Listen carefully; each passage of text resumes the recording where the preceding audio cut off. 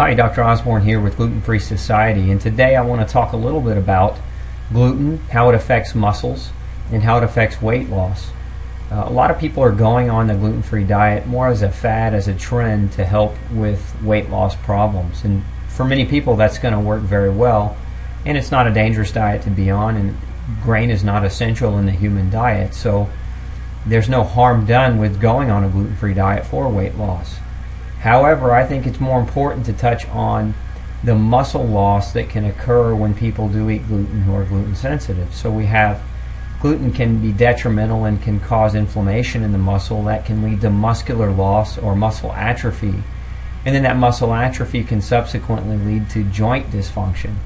And so what you end up with is a person who over years of gluten exposure has weakened muscles, has lower muscle mass, maybe they're overweight, but they just don't have the muscle tone that they need.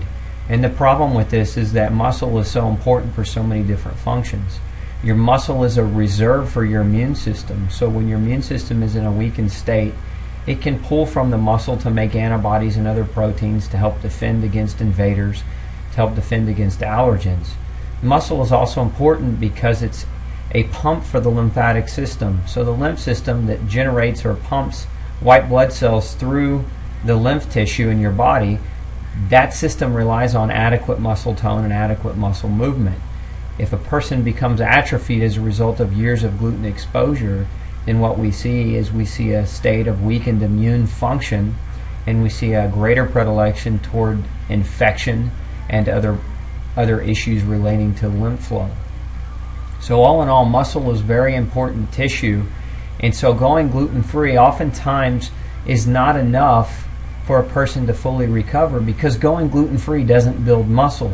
So we really want to talk about how, when we go gluten-free, how to restore the muscle that was lost as a result of gluten-induced muscular inflammation and gluten-induced atrophy. And the only way that that can really be done, aside from getting gluten out of the diet, is a person has to actually work the muscle. Muscle responds based on external pressures. So we have to add in exercise. Now, some of the most core, basic, fundamental exercises that a person should be able to do are the push-up, the pull-up, the squat, the lunge, and the sit-up. Those 5 exercises represent basic body movements that work the majority of muscles within the body, and it doesn't require a lot of expensive gym equipment or doesn't require a trip to the gym. It just basically requires some coordination, some skill, and some effort on your own part.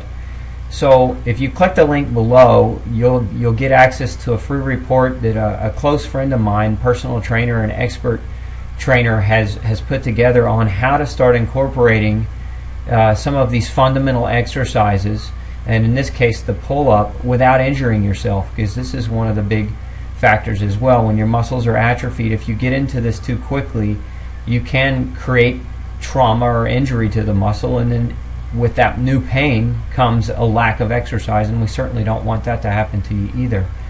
So go grab that free report, and I hope it's helpful for you. Have a great